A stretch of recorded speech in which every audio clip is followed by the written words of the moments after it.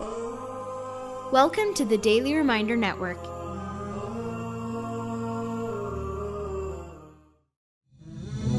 Sunnah Revival by Sheikh Muiz Bukhary. Sunan of the Etiquettes of Eating and Drinking. Assalamu alaikum wa rahmatullahi wa barakatuh. My dear brothers and sisters in Islam, this is Muiz Bukhary recording for the Daily Reminder Network. If you love Rasulullah sallallahu alaihi wasallam, the best way to prove that is by embracing the life of the Prophet sallallahu alaihi wasallam as your life. Our Maker rightfully states in the Noble Quran, قُلْ إِن كُنْتُمْ تُحِبُّونَ اللَّهَ فَاتَّبِعُونِي يُحْبِبْكُمُ اللَّهُ وَيَغْفِرْ لَكُمْ ذُنُوبَكُمْ وَاللَّهُ غَفُورٌ رَحِيمٌ. Say, O Muhammad sallallahu alayhi wa sallam, in kuntum tuhibbun Allah, if you love Allah subhanahu wa ta'ala, fattabi'uni, then follow me. Yuhibbukum Allah. Allah azza wa jal will love you, wa yaghfir lakum dhunubakum. And Allah subhanahu wa ta'ala will forgive your sins. Wallahu ghafurur rahim. Allah is the most forgiving, the most merciful. So let us achieve the love of Allah subhanahu wa ta'ala by following our beloved Prophet Muhammad sallallahu alayhi wa sallam.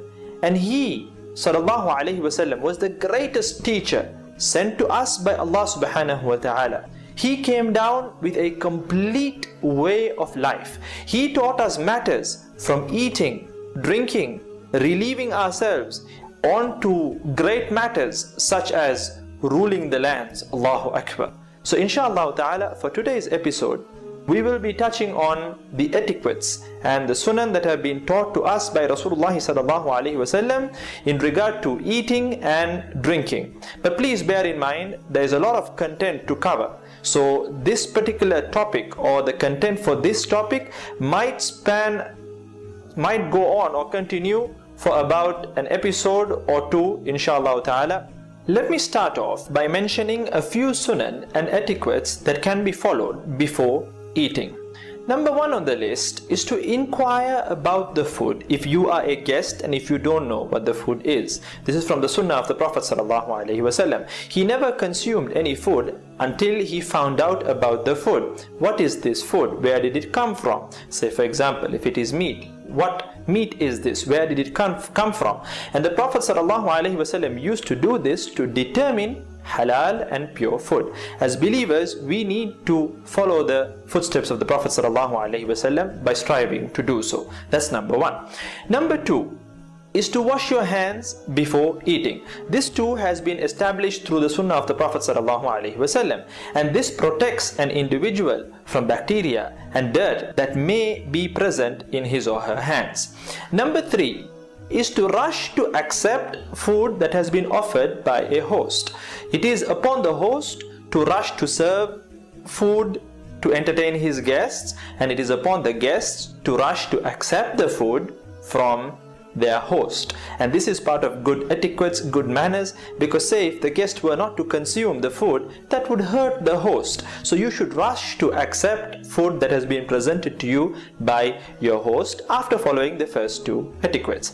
The next etiquette in line is another sunnah that has been taught to us by Rasulullah sallallahu alaihi wasallam, and there are many narrations to highlight the importance of this particular sunnah, and it is to mention the name of Allah subhanahu wa ta'ala before consuming the food, to say Bismillah before eating. Like I said, there are many narrations. There is one particular narration, and the narration goes along the lines of these words.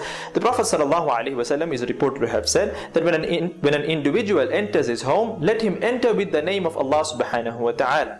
If he does so, then the devil says, today we don't have lodging in this house. And when he starts to eat, let him mention the name of Allah subhanahu wa ta'ala. Then the devil cries out, today we don't have food in this particular house. But on the other hand, if that individual were to enter his home without mentioning the name of Allah, Allahu Akbar, then the devil, you are basically offering free lodging for the devil.